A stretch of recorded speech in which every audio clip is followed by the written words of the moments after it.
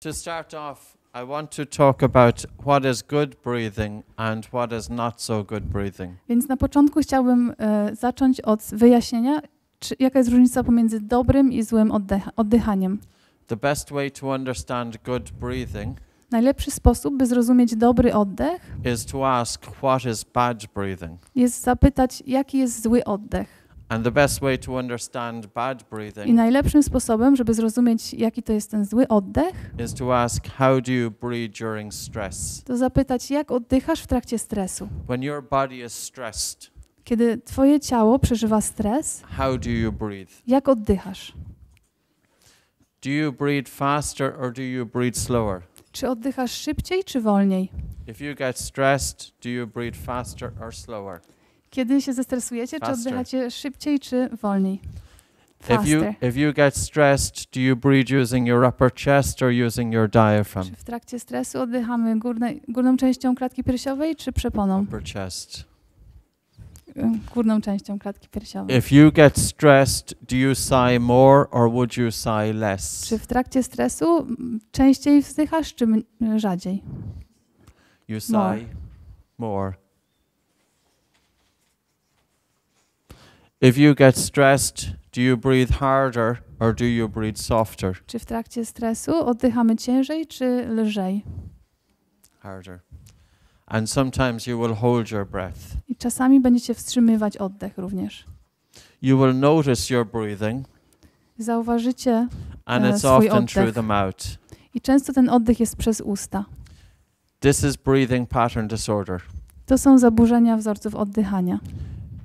Hyperventilation is what we work with. My pracujemy z hiperwentylacją. It just means breathing in excess of what your body needs. Oznacza to oddychanie nadmierną ilością powietrza w stosunku do tego, co ciało potrzebuje. The best way to think of it is Najlepszym sposobem, żeby to zrozumieć, overeating. jest porównanie tego do nadmiernego jedzenia. Overeating is a habit of eating too much. Nadmierne jedzenie, przejadanie się jest takim nawykiem zjadania zbyt dużej ilości jedzenia. Eating more food than your metabolic requirements. Jedzenie większej ilości jedzenia niż metaboliczne wymagania. Overbreathing is a habit of breathing too much. Nadmierne oddychanie jest nawykiem oddychania zbyt dużą ilością powietrza. Breathing in excess of metabolic requirements. Oddychanie większą ilością niż wymagania metabolizmu. So it has a long history. Więc ma to długą historię. Overbreathing first discovered in the 1870s. Pierwszy raz odkryto nadmierne oddychanie w latach 70. XIX wieku.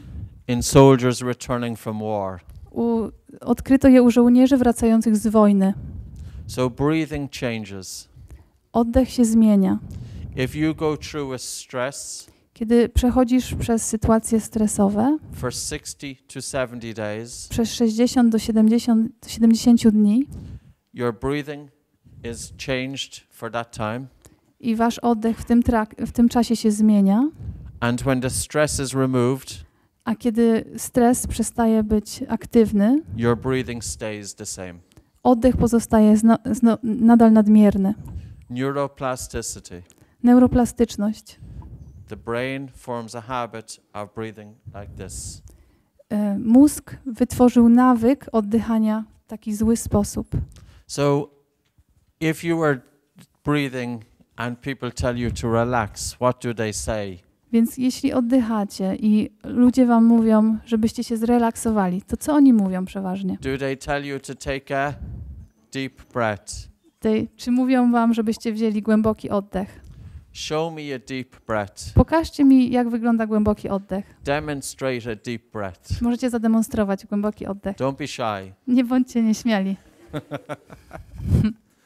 So a deep breath is, Więc głęboki oddech. do one for me.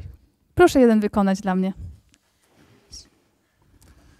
So you see that the deep breath is faster, Widzicie, że głęboki oddech jest szybszy, generally upper chest. głównie w górnej części klatki piersiowej. It's like a big sigh. Jest jak duże westchnięcie. There's no difference between a big sigh and a deep breath. Nie ma różnicy pomiędzy dużym westchnięciem a głębokim Your oddechem. breathing is harder.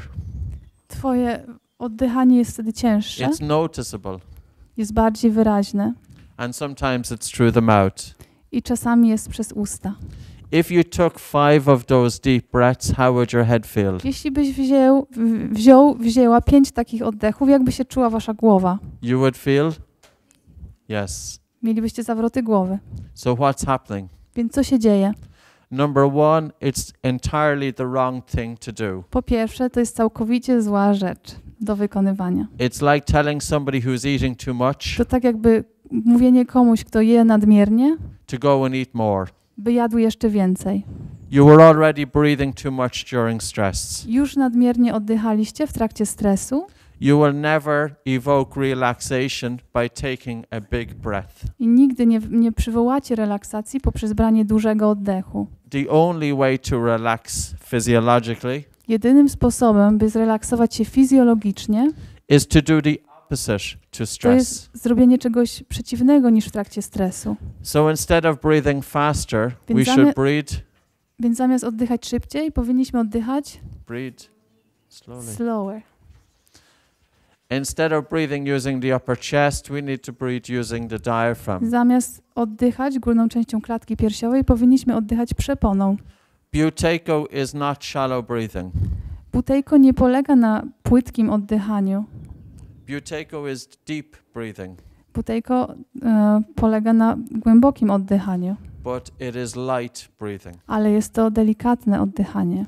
Some people say we are reducing breathing, so we breathe shallow. Niektórzy ludzie mówią, że redukujemy oddech, więc oddychamy płytko. Everything we do, we are trying to activate the diaphragm, Ze wszystkim, co robimy, staramy się aktywować przeponę, but we do it different ways. ale robimy to w inny sposób. Instead of sighing more, we need to have regular breathing. Zamiast więcej wzdychać, powinniśmy oddychać regularnie. Instead of breathing harder, we need to breathe softer. Zamiast oddychać ciężej, powinniśmy oddychać lżej. Instead of having noticeable breathing, we need to have light breathing. Zamiast wyraźnych ruchów oddechowych, powinniśmy bardzo delikatnie oddychać. Instead of breathing through the mouth, we need to breathe through the nose. Zamiast oddychać przez usta, powinniśmy oddychać przez nos. Nose breathing both during the day Oddychanie przez nos zarówno w trakcie dnia and nose breathing during sleep. i oddychanie przez nos także w nocy. How many of you here wake up with a dry mouth in the morning? Ile z was tutaj budzi się rano z suchymi ustami? If you wake up with a dry mouth in the morning, you do not have a good night's sleep. Jeśli budzicie się z suchymi ustami rano, to znaczy, że nie spaliście zbyt dobrze. There are a small number of studies looking at it. Są pewne badania, jest kilka badań, które się temu przyglądają obecnie.